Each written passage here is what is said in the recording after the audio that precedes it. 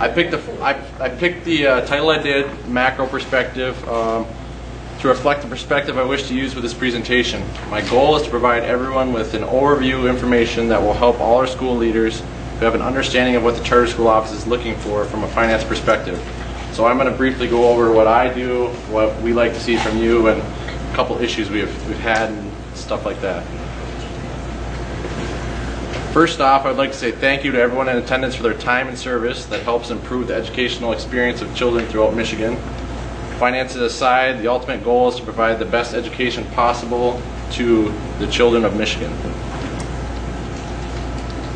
So I provided an overview summary of the topics I will be speaking about. I hope everyone's got a handout. If there's any questions, please feel free to ask them at the end of the presentation, so we can kind of keep it on timeline and get things moving. The audio and video have been recorded. The audio is kind of sketchy still. There will be a wireless microphone available over there if you have questions, so it will feed into the camera so you can hear it on the recording for when we record it. So we'll have that available during the questions and answers session. So all this equipment here we just purchased. This presentation is going to be available on Board Gear, as Mike talked to everyone earlier. There's several presentations up there right now. There's one on School of Law, an academics one from Julia Novi, and there's an older finance one that's up there right now. So we want to provide this information, and we'd also like your feedback. If you want anything from us, feel free to contact our office and email, call, and tell us what you would like to hear, whether it be governance, finance, academics, law, or anything. We'll look it up for you and get an answer for you. One of our end goals is to have these available so that you can get them on your mobile device. So if you're like sitting at somewhere waiting for a pizza or something, you can watch part of a video or something on your phone. So that's what we'd like to have eventually, but we're still working out all the kinks. This is our first time using all this equipment. We just got it a couple weeks ago, so sorry about the microphone issue. So this is a picture of the Board Gear. I don't know, hopefully everyone's been there by now. The current videos we have, you go to bmcc.edu, then you go to Charter School Office tab, Board Gear, and this is Board Gear, the main thing. You click the Video Communications tab, and then this is what you'll find right here, and then here's the videos over here that we have. So all our videos will be uploaded that way. So and then all the URLs I've used throughout this presentation, I have them at the end. So there's like a list. So if you're wondering where do I find this site, it's going to be at the end of the presentation. So again, our stuff's a work in progress, so we're going to constantly be trying to improve stuff and update stuff as laws come out, and hopefully we can provide everything that you want. So okay, this list represents the deadlines associated with PaperVision. So hopefully we all know PaperVision is the means that we submit all our documents. So this is a list of all the financial, this isn't all of them, this is the financial list. So I would like to note that this is the audited financial statements that everyone gets done annually, and it's October 30th. The states is like November 14th or 15th, so it's actually 2 weeks earlier than that, approximately. So that's something to take into consideration. And then each of these dates up here, I've created like a spreadsheet. I go in and enter the dates that they were submitted from PaperVision, and then it will automatically tell me if they were in compliance or not in compliance. So I am tracking it, so that's something to keep in mind. And if there's any questions about any date, or if there's an issue, you can contact me and we'll deal with it accordingly. So, and then certificate of insurance, that's the only one that doesn't have like a definite date, because all the schools have different dates where they expire. So just try to make sure that that's uploaded 30 days before your current policy expires. So I have had a couple issues when I'm looking through the documents. Sometimes the actual document isn't there. There's just a piece of paper that says it's available on the school's website. That's not really considered in compliance. We want the actual document. So if it's a quarterly statement, we want the actual quarterly statement uploaded to PaperVision, not a piece of paper that says it's available on the website. The reason is because when we go back to if we go in time and then we go back to look for it, if it's been updated on the website, we want it to be on our system as well. So as an authorizer, we'd like that to be on our system. So that's the reason for that. Okay, next, I chose an example from one of our budgets from one of our academies. This one, if you can see it good enough. I chose this one because I liked all the headings, the revenue. They did the audited fiscal year 11, and then the original budget, and then the first amended budget. So the layout of this one's really good. It shows a lot of good information. It's really consistent with the annual audit, so it's really good for comparative purposes between all that stuff. So I don't know, I haven't looked through, compared each format, but this is a good idea of if yours isn't like this and you're looking to improve yours a little bit. This is a good example of how you should list your quarterlies. Or your budget shows fiscal year 11 total revenue and the fiscal year 11 fund balance from this slide. So the total revenue right here, and then the ending fund balance from this slide as well. So that, when you divide those two, it should come out to 0.34%. In this example, we will take the budget projections that correspond with that previous slide's 34%. Again, we want 10% for our fund balance over revenue. And as we look at this slide, we notice this negative $104,720.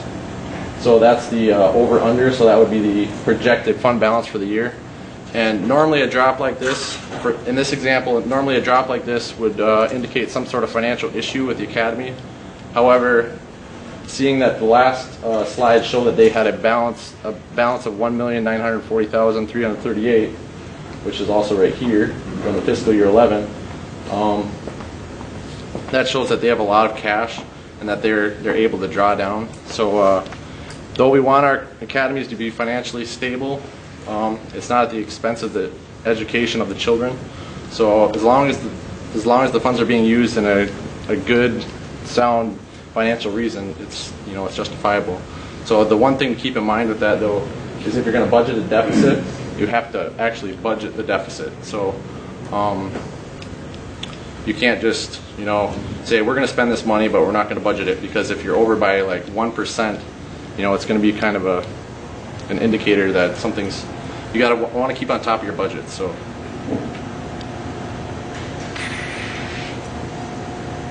this slide is just to show that the drop went from 34% to 32%. So the fund balance over revenues from that previous slide, after this drop, so we were at here, we lost this amount. The percentage of fund balance over revenue went from 34% to 32%. Which is above the financials. These headings are some good headings to keep in mind for your quarterly financials. This is like the function number, so this is how you label all your numbers associated with each fund type. This description is just like a description. This is the food fund, stuff like that. Current year to date tells you the amount per date to that current date, based on whatever it is in the quarter. A revised budget is for comparison to year-to-date. The difference is the difference between these two, and the percent budget is the percent of the budget that's been used at that time. Okay, so this is kind of a big thing to our offices. I've created this template. This is like the top part of the first page. So this is a 2-page document. Page 1 represents the numbers associated with a particular year. If you can see, I got the school name, the grades, the management company. This is where the current assets, liabilities, invested in capital, and then you got some ratios, and then all the fund balances, and then the beginning and ending fund balance with all the revenues and expenditures. So this is kind of a really good overview of the really 50-page audit. So it's a really good piece of information to pass along to the other charter school office people, to our QPR people, to our field reps, so that they can have an understanding of the school's financial standing without having to look through a big audit. So I'll kind of go into a little bit of detail on this. So please note the general percentage section right here. This is the section where the 10% we talked about earlier is located. This percentage is a good indicator to our office of how the academy is performing financially, regardless of student enrollment levels, and it is taken into consideration during the renewal process. As shown earlier, the percentage is computed by dividing the general fund balance, so that fiscal year 11 fund balance, ending fund balance that was audited, and then the total revenues from the audit, and then multiplying it by 100 to create a percentage. So that's it right there. The general fund over the revenues would give us that percentage. So here's all the details that I just read out. So it should be right on your sheet that you have. Also, there's another one we use is general fund minus restricted funds over revenue times 100. And the reason we do that one is restricted funds are kind of, they're pretty much the debt service. So if there's debt service, sinking funds, that kind of thing, this kind of gives us a better idea of how liquid your funds are when you subtract that amount from it. So next, I'll deal with the fund classifications. These are the current classifications as they are expressed on the review document. These classifications were changed as recently as last year and may not be fully understood by everyone. The classification data for each fund type should be available in the written portion of your annual audit. So when you get your annual audit, there'll be like a written portion in the back. You can go back there and read these again. They'll be more in depth, but I'm going to give you kind of a little brief overview of what they are. So this is what it used to be labeled like 2 years ago. It used to be unreserved fund balance and then reserved fund balance. The unreserved just means that the money wasn't really, you could use it for anything. It wasn't reserved for anything, whereas reserved was reserved for a debt service, whatever. And it's kind of been broken down into these 5 classifications down here. And there was sometimes designated, and that was kind of what assigned is now. So here's the definitions. So non-spendable is classified as anything legally or contractually required to be maintained. Some examples of that is your inventory, your prepaid, your non-current receivables, that kind of thing. So these classifications should all show up in your audit, and it's just I take these numbers and I put them directly into that thing I showed you earlier. So restricted are amounts constrained to being used for a specific purpose by external parties, constitutional provisions, or enabling legislation. As I talked about on the previous slide, this is where your debt service would go. This is where your any bond issues go, your sinking funds. So that money is pretty much, you have to pay that stuff. So that's why we subtracted on that one calculation, just to kind of give us a better idea. So then we have committed. Committed funds are for a specific purpose by formal action of the Board of Education. Constraint can only be removed or changed by the same action, and action should occur prior to June 30th. So an example of that is a board-created fund. So if the board creates a recreation fund for whatever reason, that's considered a committed fund, and you have to have that amount committed before the June 30th part. Now, if you commit it and you don't have the exact amount, you can subsequently change the amount, but you have to create the fund prior to June 30th for it to be in that audit. So, okay, next we have assigned, which assigned is amounts intended to be used for specific purposes. This intent is expressed by the governing bodies or authorized official. So this is an example of what anything that's been budgeted, appropriated funds are classified as this. So when you budget something, it's considered assigned. That's pretty much, assigned. And then unassigned is available for any other purpose. So your general fund is what is unassigned, anything that's not accounted for. So it's pretty broad what that can be used for. The only stipulation to that is negative fund balances and other governmental funds are reported as unassigned as well. So. Okay, next, I took those 2 ratios that were on that page and I broke them down a little bit. So the current ratio, which is current assets over current liabilities, this ratio will give us an understanding of how capable the academy is of paying off its obligations. So a ratio under 1 suggests that the academy would be unable to pay off its obligations if they became due at that point. So we take this number and we kind of compare it. Now it doesn't mean that you can't recover or you're bankrupt or anything. It just means that, it's just an indicator of what direction you're heading financially. So then the debt to asset ratio, this one down here, which is total liabilities over total assets, this one's kind of the opposite, so it's kind of confusing sometimes, but a debt to asset ratio of greater than 1 indicates the academy has more debt than assets. Meanwhile, a debt to ratio of less than 1 indicates that the academy has more assets than debt. So when liabilities is on top, you want liabilities to be smaller. So if this is smaller and this is bigger, this should be below 1. So you want that to be below 1. So many of our schools have different management and financial approaches. So these kind of ratios and that fund balance over revenues is kind of one of the ways we kind of compare and gauge our schools against each other, and just to compare them. So that's why we use those. So this portion of the document provides details of the budget, enrollment, and numeric representation of debt. This information is directly from the audit and provides very good summary of the academy's finances at that time. So I put the original budget, final budget, actual budget. So that's the actual thing that happened. And then I take this little thing just to see the percent change, how your budget changed over time, like from the original to the ending.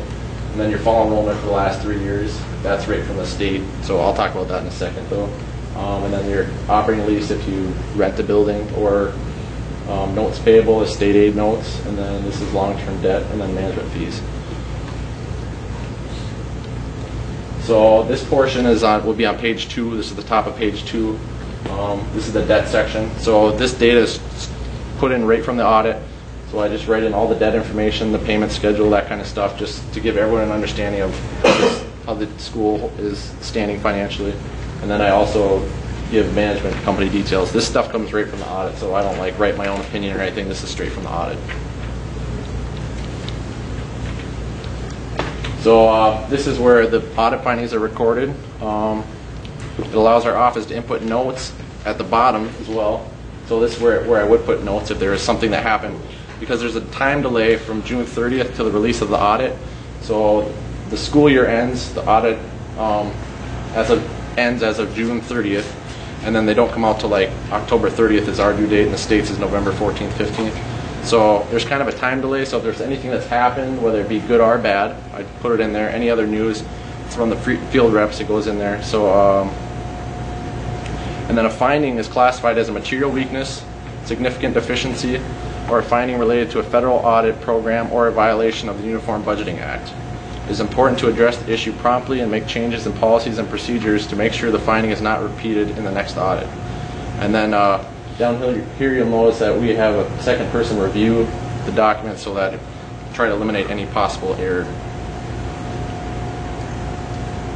So this is a state aid sheet that I took and I kind of edited it, so I took the numbers out.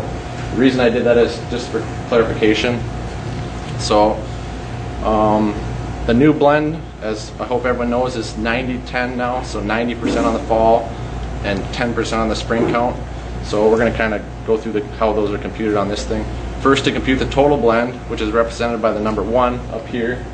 So I have a numbers one on the second one, so we must add numbers 2 and 5, so 2 here, 5 here. So this one plus this one equals 1. And then if you want to know how those ones are computed, this supplemental 2011, that one's given the 10%, and this fall 2011 is given the 90%. So those two are added after they're computed, and then that's the total of right here, and then same thing down here. So this is the special education numbers, and this is general education. I have the math on the bottom here. So then on the next one, I took one with actual numbers. So please note that this 333.39 is right here. So this is the total state aid. So this would be what your total blend is based off of. This is your total blend right here.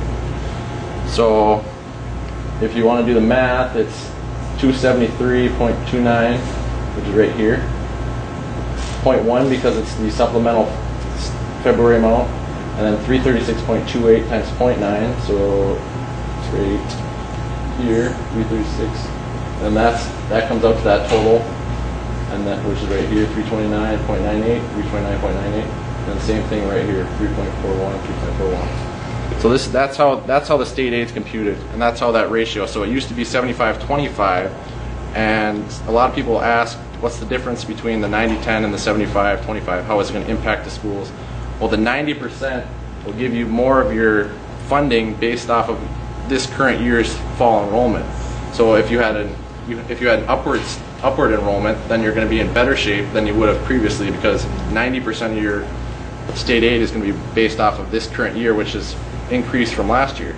However, if you've gone down, then you're going to get a decline in your payment, because that 90% is going to be harder, like decreased than it would have been if it was only 75%. So that's how you kind of justify that.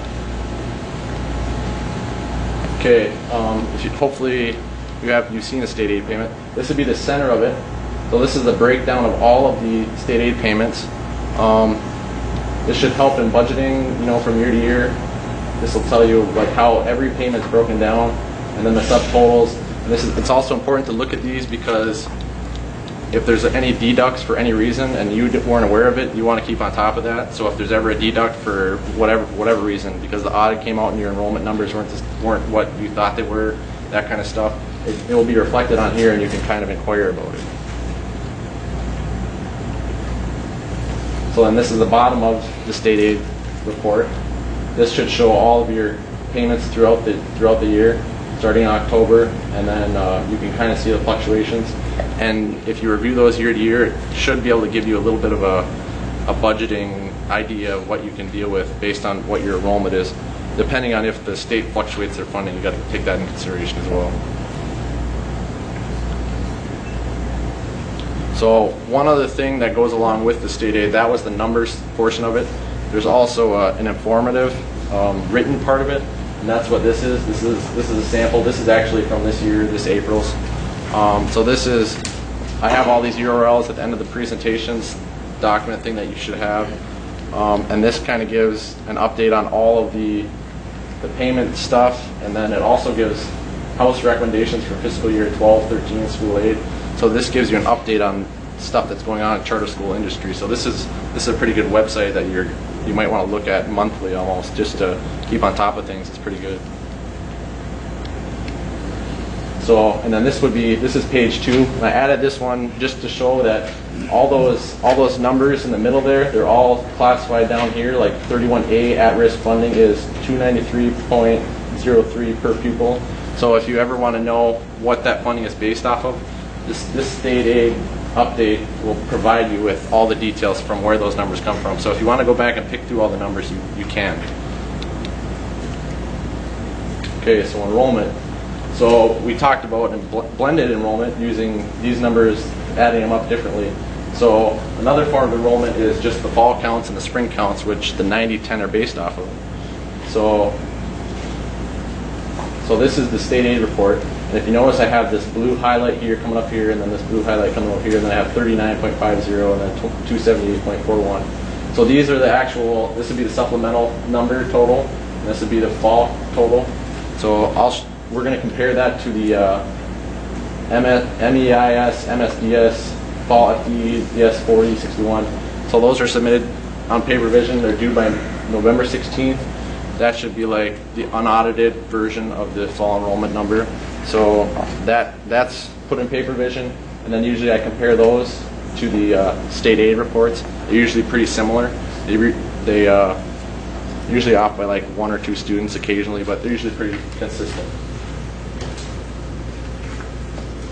So here's the math we did earlier, the 333.39. This all blends. So the fall count is, I have it down here in this bluish color to try to match up here. So it's computed by the 336.28, which is right here for the fall 2011, 336.28, and then it's added a 3.22, which is the fall 2011 special ed number. So that's how we get our fall count. So that will be computed and compared to the DS 4061 form. So similarly, if you wanted to compare your supplemental numbers, you could add here and add here. And it's just nice to compare, because this would be the previous number and this would be the newest number. So then I took this school that I used for this example, and This is the cutout part of that DS 4061 form, and I compared it to the state aid numbers that we just looked at. And this one's 339.50 and this one's 340.51. So it's off by 1.01. So based on seat time and enrollment stuff, so after they do their audit, it's usually pretty similar but very close. And then if you go back to when I had those numbers referenced way earlier in the presentation, this would be the number 4 and number 7 would be where you get those fall enrollment numbers from. And then as Dr. Shannon spoke about earlier, long-term financing has changed to transactions longer than 1 year and greater than $150,000. I was going through copy machines and computers and laptops and stuff, and we kind of matched up with the other authorizers, and so this should be reflected in the new charters. And then when you're submitting those documents, the long-term financing requests, you have to have those submitted 30 days before the next college board meeting so that there's time to review it, and then we can get it on the agenda and get that taken care of. As Dr. Shannon also said, review and understand all your lease agreements entirely and include the interest payment in the budgeting, because when I was getting those copy machines and stuff, I was asking some of those people, are you including the interest payments in your budgeting? They're like, oh, I didn't even think about that. So you got to kind of keep that in mind when you're budgeting for these things, that there's interest, not just the principal payments. That section that deals with long-term financing is section 3.10 in the charter contract. So if you ever need to review it, that's the section. And then always include your board legal counsel in this. So pretty important. The document that you fill out is available on our website. So you go to charter schools, then come over here to announcements, and then it's right here, long-term financing.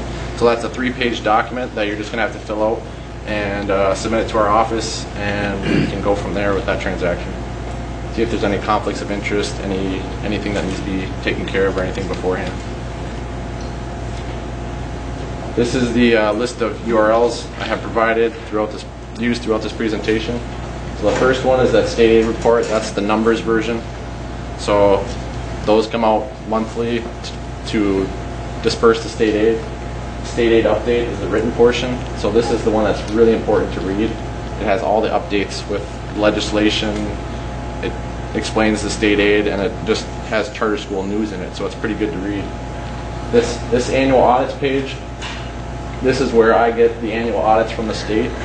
So the audits are submitted to PaperVision, and I check those and make sure those are all in compliance, and then I compare them to the audits received by the state. They usually always match up, but it's just good to check it. And when you submit yours to the state, if you want to check if yours is there, this is the website you would use to check that it's there. And then podcast, this is the Board Gear website. And then this is the long-term financing URL. So thank you again, and hope everyone has safe travels. And are there any questions?